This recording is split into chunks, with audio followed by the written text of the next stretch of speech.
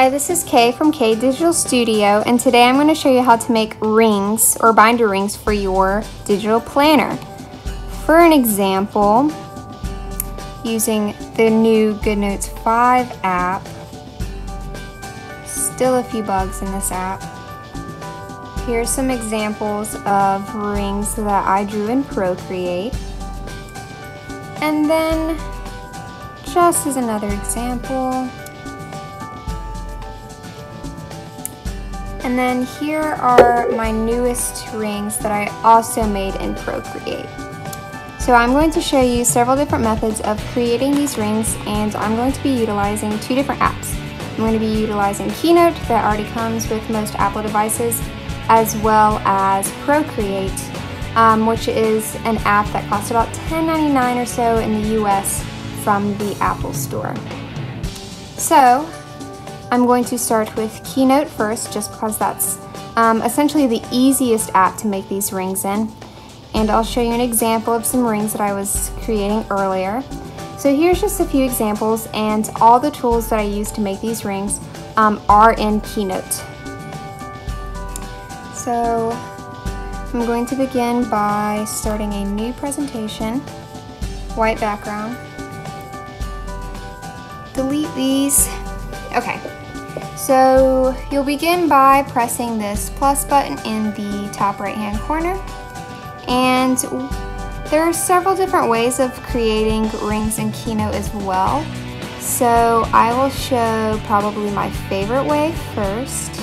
So I clicked on this curved line option, and then I'm just going to situate how I want my curves for the ring.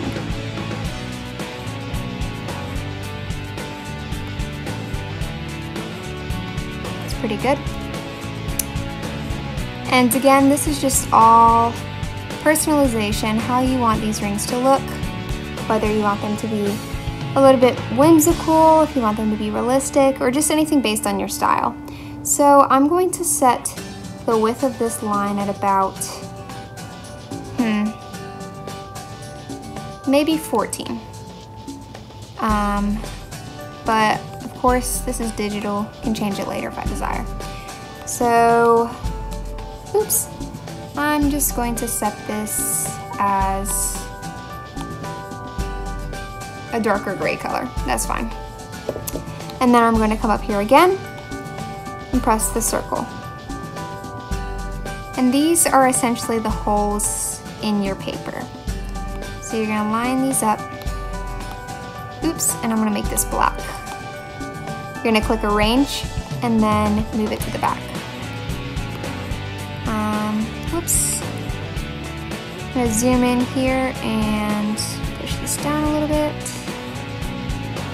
Copy, and do whatever I just did. Paste, because we want even circles. And then I'm going to arrange this circle back as well. Perfect. And then we have straight edges here, which I really don't want, so I'm going to come back in.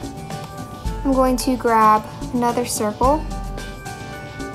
And this circle I'm going to make more oval shaped, and a really annoying way to rotate shapes in Keynote is actually using your fingers.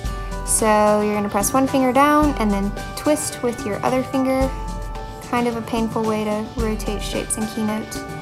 And then I'm just going to kind of match the edges here to make a more curved ending. I might need to rotate this some more.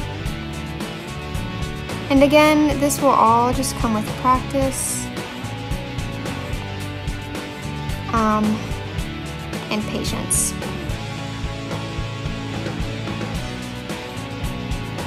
Perfect. And then I'm just going to make this the same color. Great. Copy. We're going to paste, but we have to rotate this. So, oops. Press and, now I'm the one struggling. Press and twirl.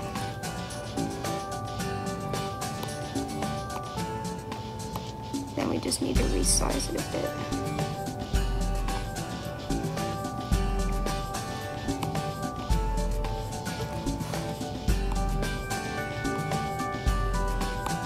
Amazing. So this is the basis of our ring structure. If we wanted to make this a little bit more realistic, we can also add in a glare. And I add in a glare by doing this. Clicking the circle again. I'm gonna flatten this out, make this super skinny.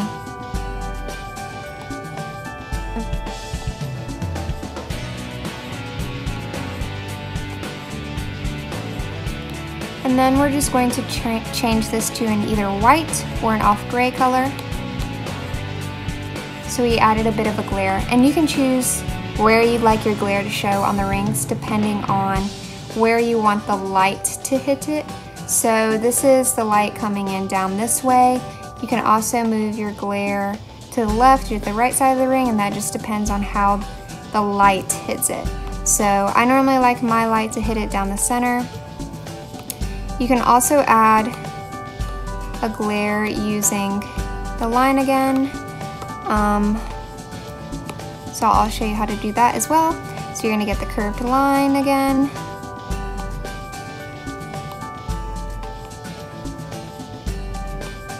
Kind of match it to your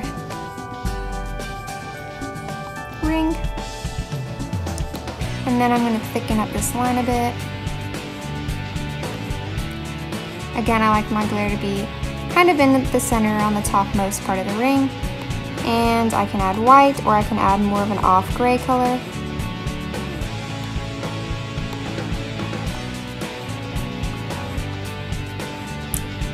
I think I'm going to do white and then do kind of an off white there.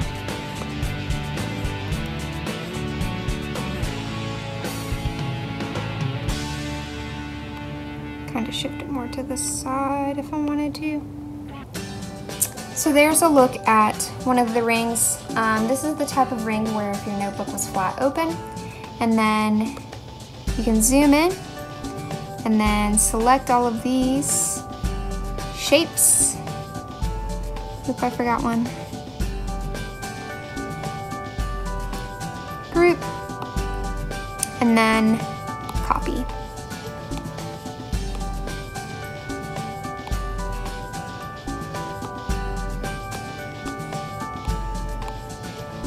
And these are just putting them in a line and making them more look like rings. So that is one way of creating rings in Procreate. I'm going to show one other way. So you're going to start with this rounded square option. Zoom in a bit. And then of course you're going to make this as fat, as long as you would like this. And I'll go with that, that's pretty good. Going to come in and going to choose the gray color.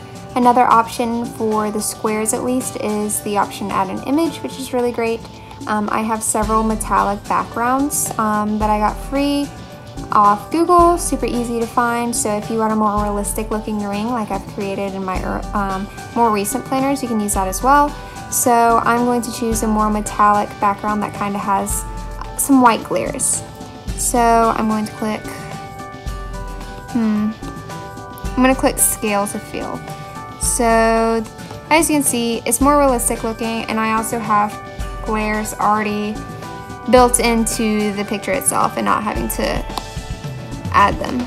So then I'm going to come up here, add some circles, and again these are just the holes technically of your page. Change this to black and arrange to the back. Copy and paste and move this to the back. So I think I'm going to make this just a little bit thicker. Yeah. Move my circles around. Oops, and then you're gonna click with one finger and then get the other shapes in there. Group and copy. So I'm just going to resize this. Copy the new size. Oops. And paste. To make sure you have your spacing correct with your rings, you can also come down to guide and make sure, all your guides are turned on. So these will help you space things just a little bit more evenly. And of course you can put these rings as close together or as far apart as you would like. A little trick so you don't have to continue copy and pasting the same ring over and over again is you can come back in and you can select group and copy. And you can just keep doing this over and over again. Oops.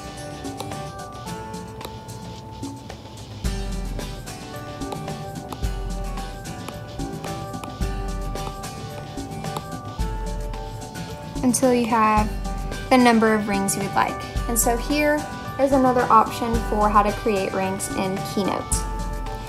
And of course there's different variations with how you would like your rings. Here are a few rings that I was working on earlier. So here's me going with the curved line option that I was working on. Here's me beginning a different approach with this rounded square option. As you can see, I used essentially the same metallic background here. And then here is me actually using a circle instead of a rounded square for my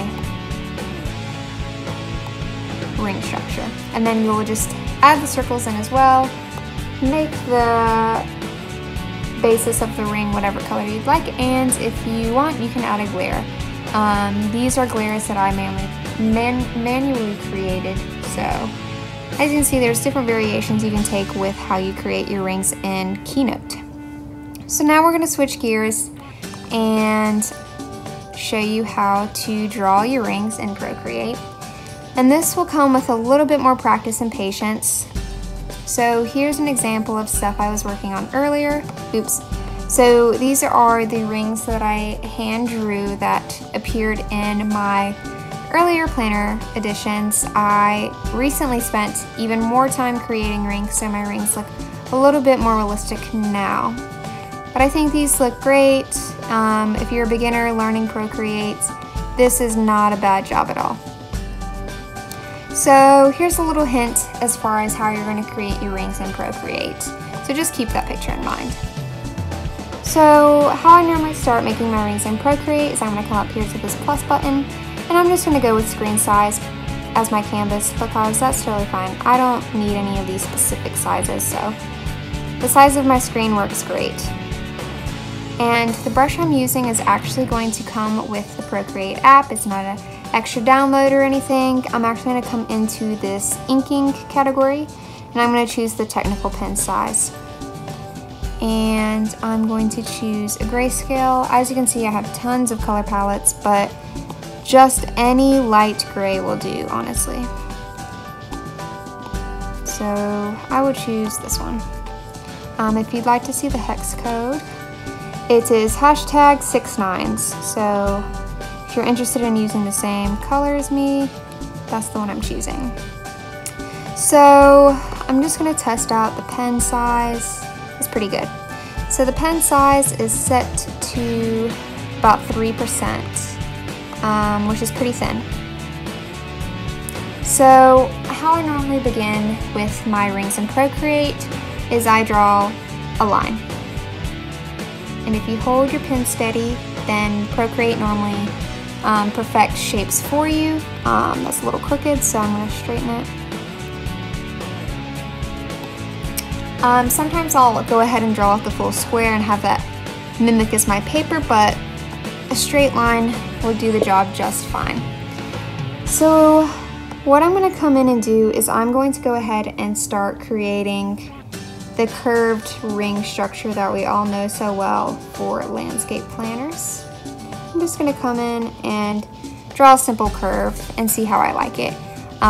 Again, draw steady on your iPad, and if you hold your pen still in the last spot, it'll automatically perfect your shapes in Procreate if you have the update. And then if you want to edit your shape, you can come up here to this gray bar that'll pop up after it perfects your shapes, and you can click edit shape. So it recognizes that I drew kind of an ellipse structure. And so I'm going to come in and just kind of straighten this up a bit. I can make it as thin or as thick as I'd like. I normally like my rings just a little bit on the thick side. So I'm just gonna do that. So here is my ring structure. Didn't take any super artistic skills. Shout out to the Perfect Shape for Procreate, because that's the main person doing the work here, at least. Thank you, AI.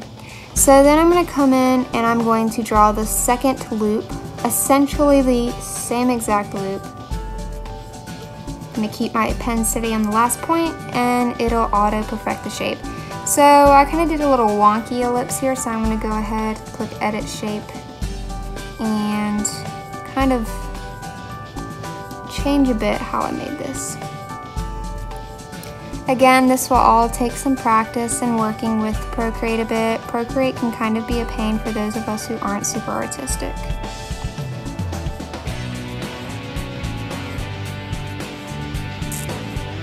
Awesome, so I think I'm pretty satisfied with this.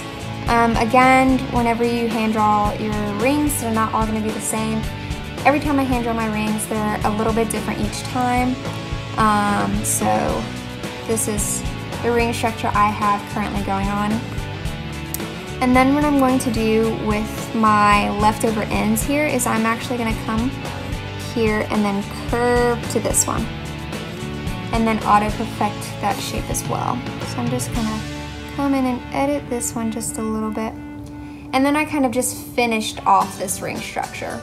So this is the ring I currently have. This is my paper where my line is. And then I'm going to come in and draw the whole of the page. Hold my pen steady, and again, it perfected the shape for me. So let's tell it that I'm drawing a circle. So then you can change how you want your circle to appear. And here is the basis of your ring. So I'm going to come up here to my eraser and then erase this line in the center of my ring.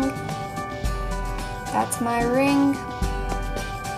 Then I'm going to come up here to the select tool and select the inside of this. And then choose black, or maybe an off black, drop it in. And then I'm going to come over my lines because I don't want the gray pencil to show where I was sketching. And then I'm just lightly coloring in. Same pencil, same weight of the pencil. And there I have my black hole of the page essentially. So I'm going to come up here to this automatic select tool again and click the ring itself. And then this is where you can be a little bit more creative, especially if you're well versed with Procreate. You can actually pull in some gray, so I'll just show you briefly how to do that. So you can pull in some gray here, and then if you want to give your ring a more metallic looking look, essentially, you can click white, and then this is normally where I like to change my brush. So I actually change my brush to artistic. Again, the brushes I use come with Procreate itself. Oh, sorry, it's airbrushing. So click the category airbrushing, and then you can click from a number of these airbrushes. I normally just go with the soft airbrush, and I make sure it's all the way low or just a tiny bit above the bottom. And then you can come in here and just lightly put in some white airbrushing to kind of give it its own glare.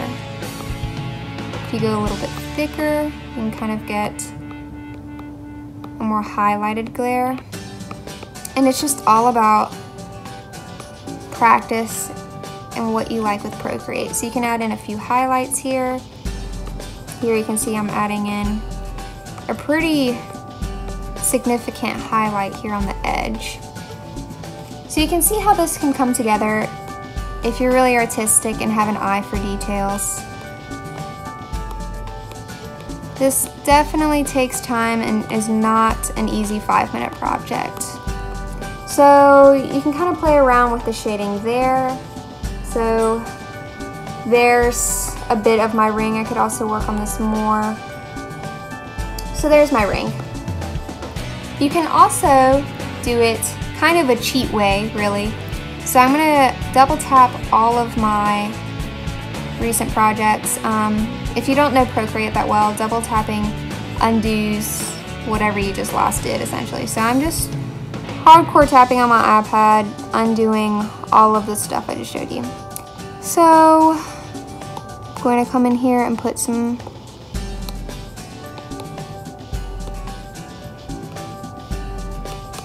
come up here and select my ring, put some gray in there.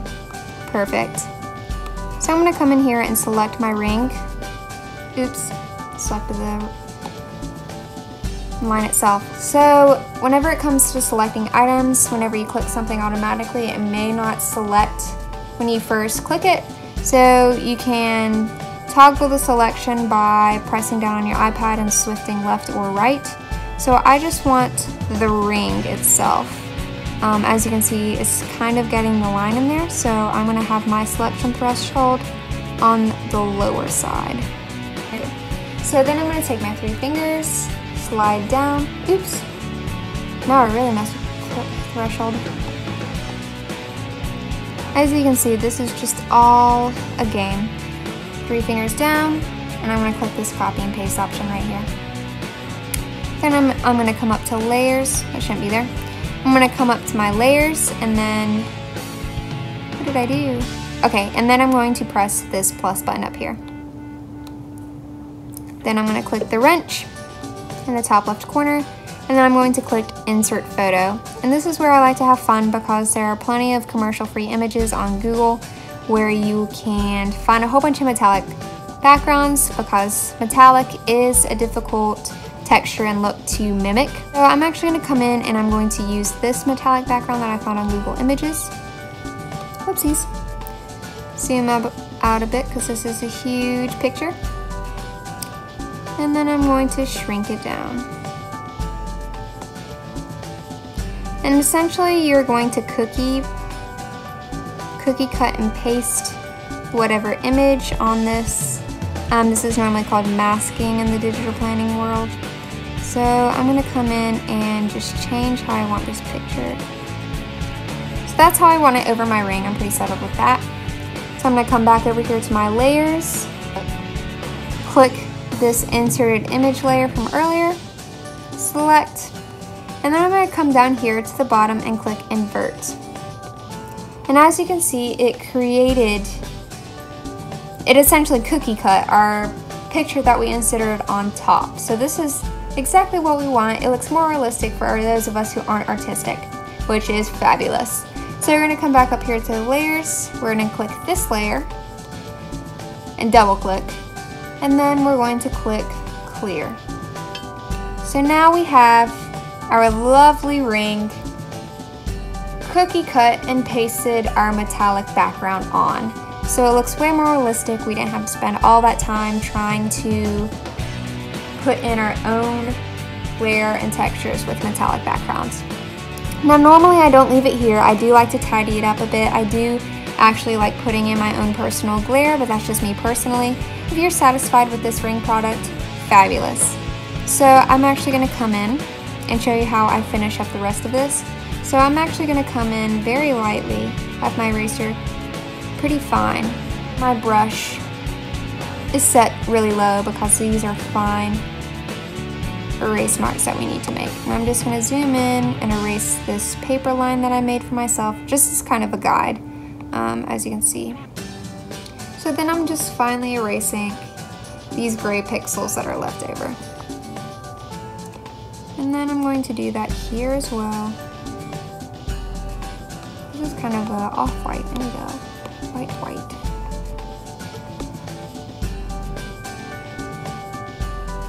Perfect. And then I'm going to increase the brush size down here because I don't necessarily need that much fine detail down here. And I'm just going to erase the rest of this line.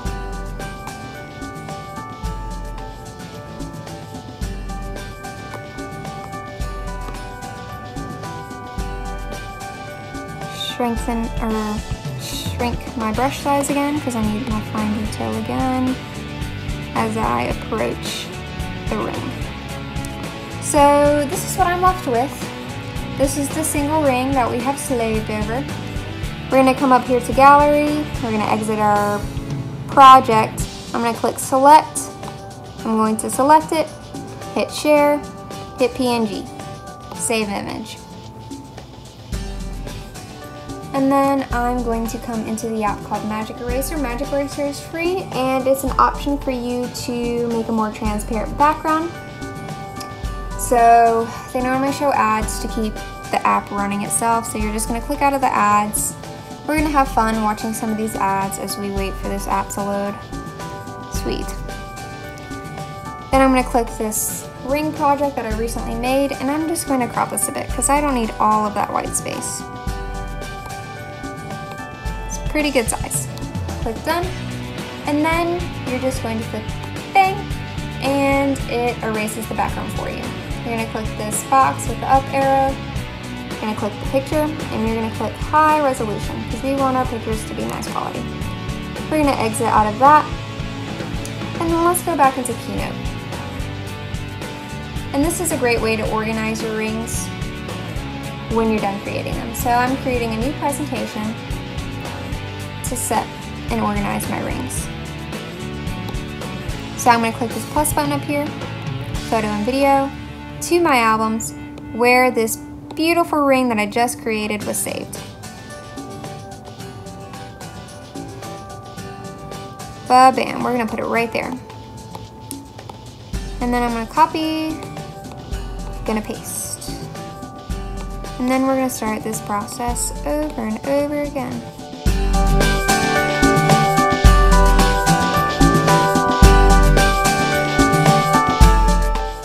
Amazing.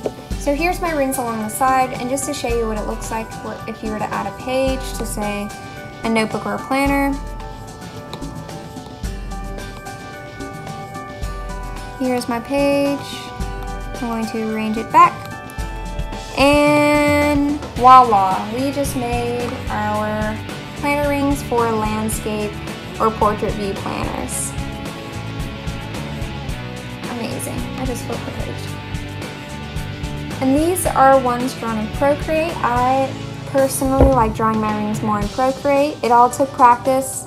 As you can see, these rings look even a little bit better than the rings I showed you previously for the planner I'm currently using. A planner that, if you like, is available in my Etsy shop, which will be in the description below. But as you can see, every time I go to draw my rings in Procreate, they get a little bit better each time. So it does take practice. Just an example of rings that I created before. So these are the current rings I use. These are my favorites. I used the same method, the same Procreate method, and I imported my own metal background for this as well and masked it. And I added in the glare. Hopefully you can see that better. I realize a black screen isn't great for video. So as you can see, I added in my own personal glare to the metal background. And then here's a rose gold option that I created. And then here's the ring I created today. Spent a little less time on it just to show you the basics of creating it.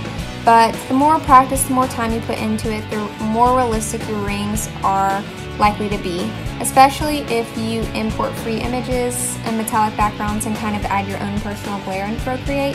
But if not, that's completely okay because we get this ring, which is still pretty realistic looking. And it's a lot of fun and pretty awesome. So again, here's a second look of the rings all together. As you can see, since the rings are all together, it even looks more realistic as it's all tied in. So I hope this video helped you. If you have any questions, I'll try to answer them in the comments below, but if not, thank you so much for watching, and I'll see you in my next video.